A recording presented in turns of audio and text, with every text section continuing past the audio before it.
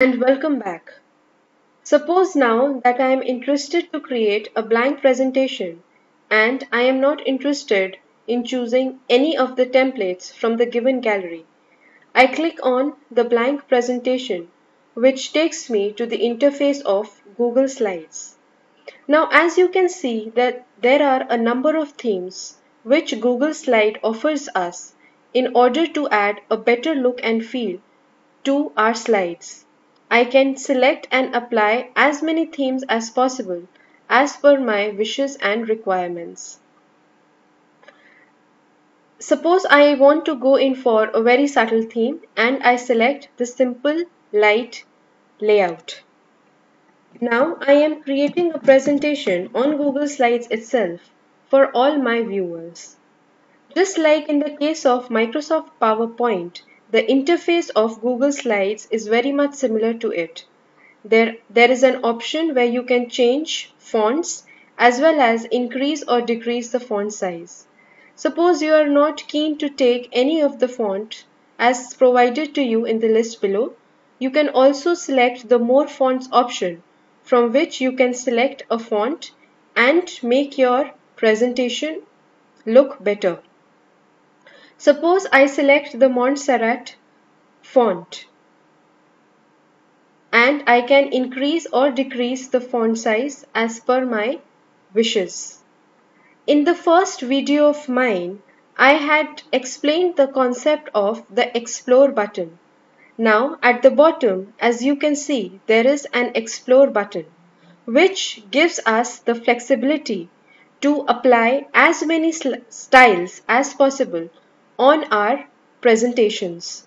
So here, as you can see, that there are various ways to style my particular slides of Google Slides itself.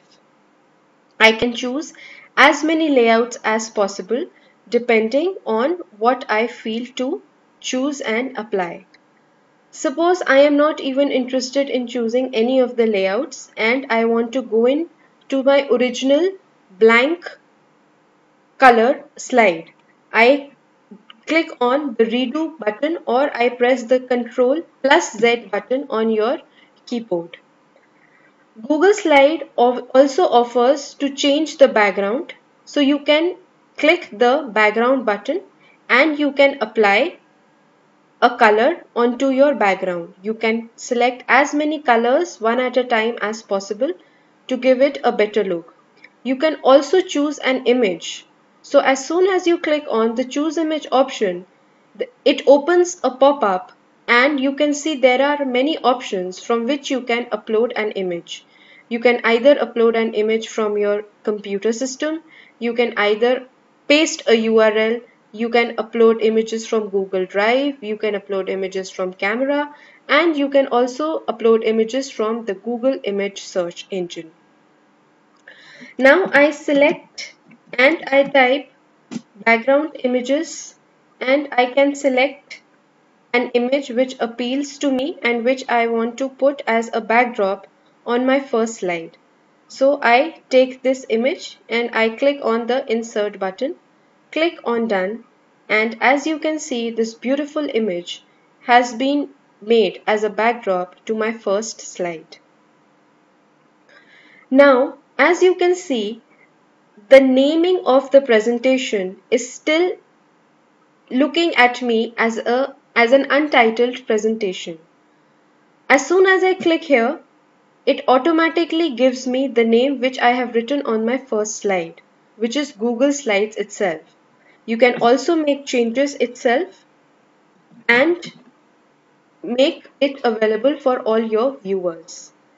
Now you would also be noticing one thing, that I am making all sorts of changes. I am making additions, deletions, redoing my work, modifications, but I am not saving it anywhere.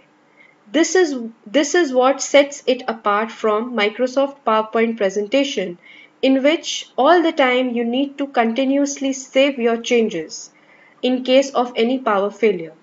Google Slides does not have the option of saving manually. As you can see on the top, there is a little cloud which has been created in the form of an icon, which is the C document status. As soon as you click on it, you can see that all changes are saved to Drive. So you need not save any changes manually. All the changes that are made on the Google Slides are being done by Google Slides itself, and they are being saved on your Drive. So now that I want to go and see my Drive to see if the presentation is being saved or not, I again go on to the 9 dots which are available there on my Gmail account, and I open my Google Drive. As you can see, this presentation of mine which has been made by me here is available under Google Drive. If I want to see if my changes have been saved, I click on the same link which is given under Google Drive, and it takes me to my Google Slides presentation. So this is it for now. In the next video, we will see how to create new slides and how to insert a text box, videos, audios, different charts and diagrams. Thank you.